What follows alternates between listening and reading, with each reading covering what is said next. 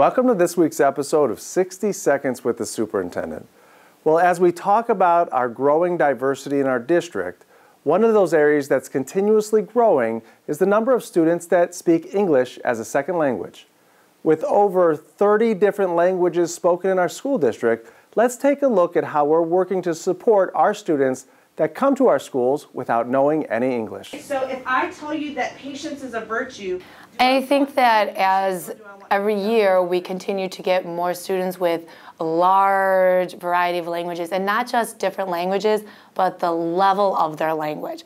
Some that can get by with a social conversation, but the academic knowledge is really the area that our English language learners will struggle.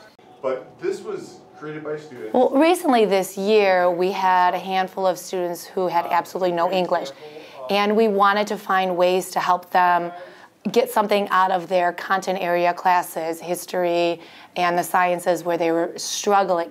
And with the earbuds, I think it really helps them to have that understanding.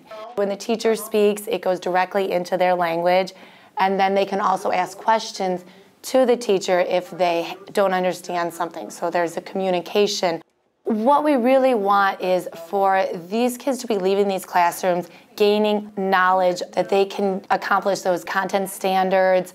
With the earbuds, it helps so that they can be taught it in their language, and then they can apply that knowledge. Well, for a long time I've been using Google Translate for tests, but we never had something for when we did instruction in the class.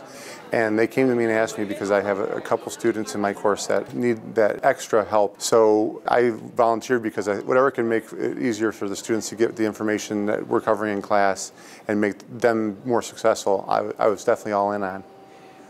They're able to speak in the language that they're comfortable with.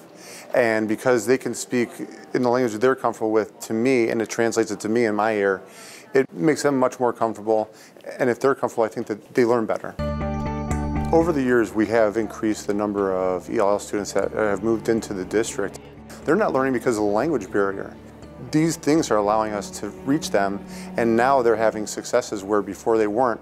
And it was mainly just because of the language barrier between the teacher and the student.